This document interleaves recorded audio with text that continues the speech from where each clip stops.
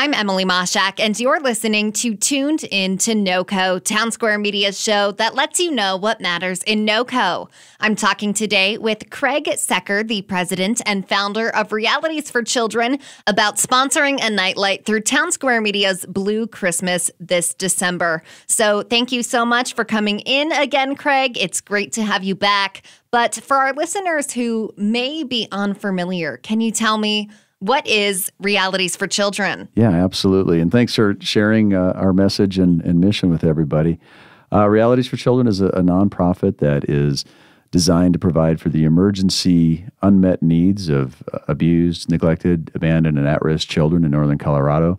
And in addition to the emergency services, which we're most known for, we're actually kind of a whole child philosophy. We work with our kids throughout the entire healing process. So we provide programs, support, and resources through the healing process, and also work with programs to help break the cycle of abuse and have our children be in healthy places as they emancipate so that they can go on to have a healthy life. And that's really what our focus is providing for at-risk children and letting them know that they're not alone and giving them the resources that they need. And in terms of Larimer County, I think a lot of people, the issue of child abuse and neglect isn't always on the forefront of their minds. How big of an issue is it here in this area, and what do you think we need to be more aware of when it comes to this topic? I think that is the answer to the question, is we just need to have more awareness. We live in a beautiful, affluent, educated community.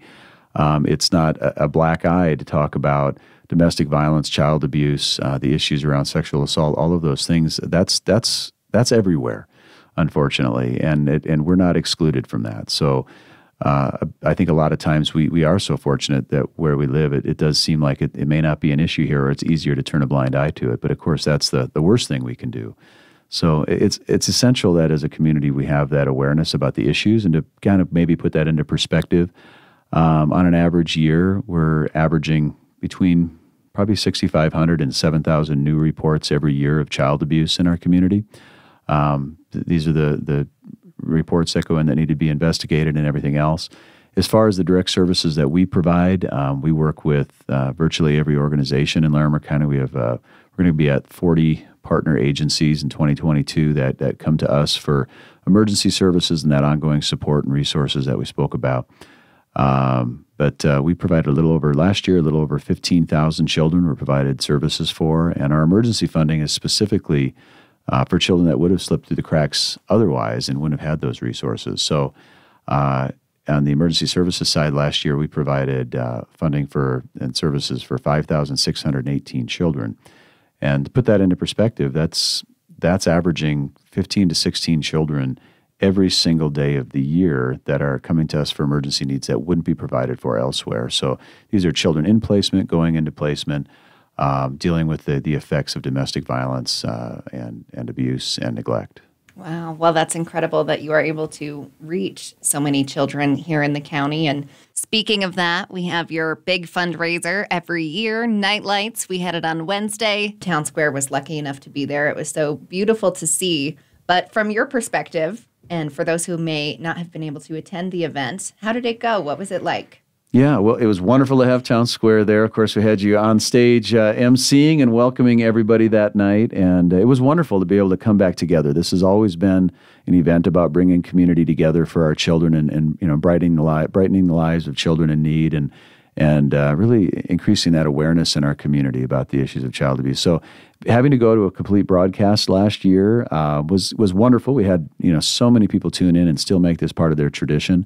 But there's something really special about being able to come together more physically for our children. And so I think it was fantastic. We had 23 of our agencies were there to share a little bit more about what they do. Of course, we had Santa Claus there, and Rocky Mountain Chocolate Factory's giveaway, the 33-pound chocolate Santa, Dude Dad, and we had great musicians with Emma Marie and Steve Manshell. And I think the highlight for me was that we had the opportunity to really engage community about this awareness piece, and having Katana, one of our youth, come up and share her story and the importance of a community coming together and giving a child a nightlight that's lost in the darkness of abuse, and the power of that in their life was true. To me, that's the highlight. And I think if there's so much wonderful things that go on. We call it the NightLight celebration because we're celebrating the services we can provide.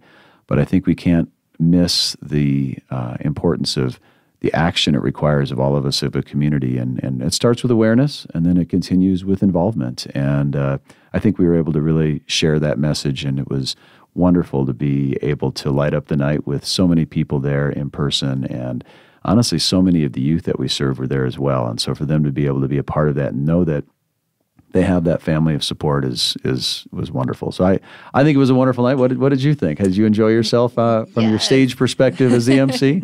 Yes. It was so great to be able to be there, and especially on stage, because you do get to see everyone in the audience and who it's impacting. And yeah, it was great to have everyone back in person. But we know that even though NightLights, we light up the tree that night, it's going on all month long. You can still sponsor a NightLight.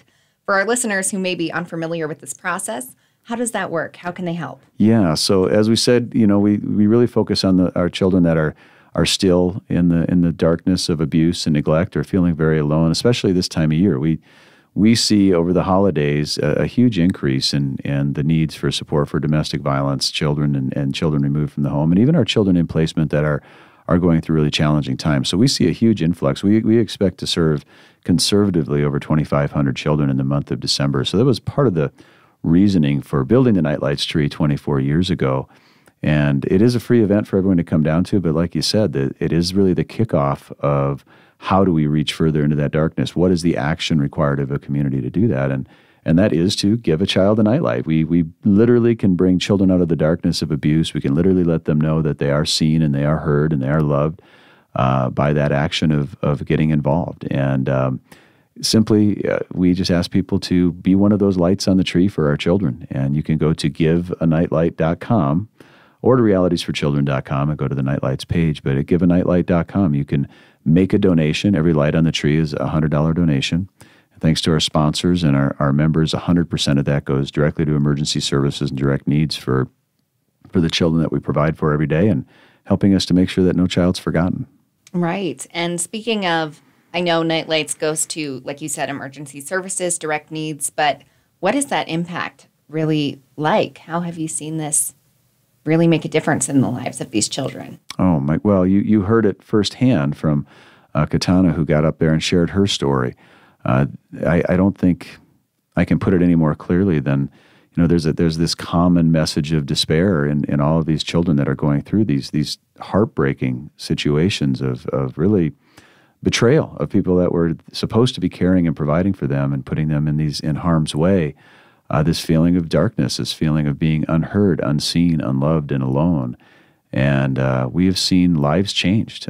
We've been doing this for 24 years. That means we've had generations of children that have been served by the NightLights that people donate on the NightLights tree, people and families and businesses that can do that. And we have people do it in memory of a loved one or stocking stuffers. There's so many wonderful ways to be part of that light in a child's life. But we have seen it quite literally over 24 years, be there for children as they come into the system, and be through that supportive side of that entire healing process, like Katana, who was able to share how powerful it was to be seen and to know that there's people that care and to know that they're not alone. And that's what the NightLights tree is about, is being that beacon of hope to those kids, being that message of awareness in our community, and creating a way that we can all come together, during a really needed time to be that light in a child's life in a very direct way. And obviously, donating or sponsoring a NightLight is a great way to do this. But hearing this, I'm sure a lot of our listeners will want to get more involved. Can they donate in other ways? Can they volunteer? How can they reach out to you? Oh, absolutely. Yeah, we like I said, we have many programs that are going on right now. We're in the middle of our Bikes for Tykes process right now. We're a little short on bicycles for our kids that we provide, and that is a huge sense of freedom for children in foster care or placement. And we're still collecting those new bikes at Realities for Children through the 8th or 9th of December. We have our Santa's Workshop with about 100 locations around the community where you can donate new toys that we'll be providing for our children. And of course, we're always looking for volunteer needs, from background check delivery drivers for services and programs for our children, to just being involved in from fundraising events like NightLights to some of our direct services for our children, including our youth activities and that sort of thing, and our distribution. So we like to think that there's a way for everybody to get involved, and we want to open that door to no matter what your situation is, whether it's time or resources or talents that we can invite everyone to help us to reach further. But this time of year, we're mostly looking for that voice. We need people to let people know that, like we're able to share today with your listeners, that everybody out there know that child abuse is a very real issue, know that we can make a difference, but it's not something we just got to hope for. It's something that we need to, as I stated, it's something that requires, fierce and committed action. And at this point, giving a child a NightLight, making that donation, knowing that we're providing that 100% to helping children when they need it most. This is where we can really have the rubber hit the road and have a huge impact over the holidays and well into the new year. Right. And it's always so exciting to hear about everything you have going on during the holidays, but we know the new year will be here soon. What else is in the books? What's going on? What can we look forward to? Well, so much of what we do on a daily basis. Like I said, the emergency services, we're doing monthly youth activities for our kids to help kind of let a child be a child during difficult times. Our distributions are daily for children that go into placement. I'd recommend people visit RFC, like Realities for Children, kindconnect.org. That's the kindness connection in our community. And you can register on there to be notified if we have item needs for children. That's happening every single day. And of course, we have a lot of community events in the new year as well. Our first one will be in April, which is National Child Abuse Awareness Month. And that is when we'll be hosting our awards gala, where we recognize the leaders in our community that are there for at-risk children. And also where we get to really support those kids. We'll have all of our Triumph kids from 2021 be present as we get to recognize them in person, as well as hosting our Keeping Dreams Alive program, which is really designed for our younger children that are struggling in placement or struggling with their situation to know that we have a community that's there. So many ways to plug in, get involved, and make a difference. And I would encourage everybody over the course of December to make their way down to the NightLights tree. It is lit every night, beginning at 5 p.m. It plays the music show, which the whole animated lights and the music show is animated to local musicians' music. I think it's happening every 30 minutes, beginning at 5 p.m. They can certainly, be a part of that and help share what the Big Blue Tree is all about and what we're trying to accomplish down there. Yes, I agree. The tree is beautiful. Every time I drive by, it's just such a great feeling. So good to see it. And I want to thank you again for coming in and sharing this message. It's always great to have you on. Is there anything else you would like our listeners to know? I just want to be able to say thank you. We've been able to respond to a huge increase in needs during the pandemic. We saw our emergency services go up by over 2,000 children last year. And I'm just thankful to everybody in the community that's helped us to be there for our children and make sure that we could provide those services. So I know that so many people out there have found their way to help children in our community and get plugged in with us or our partner agencies and make a difference. And I just want everybody to know that that really is making a difference and that we are able to make sure that no child is forgotten. And we couldn't do that without everybody getting involved. So thank you for that. Well, that's wonderful. Thank you, Craig. Thank you. Again, that was Craig Secher with Realities for Children talking about Townsquare Media's Blue Christmas. You can sponsor a light on the NightLight tree by visiting giveanightlight.com.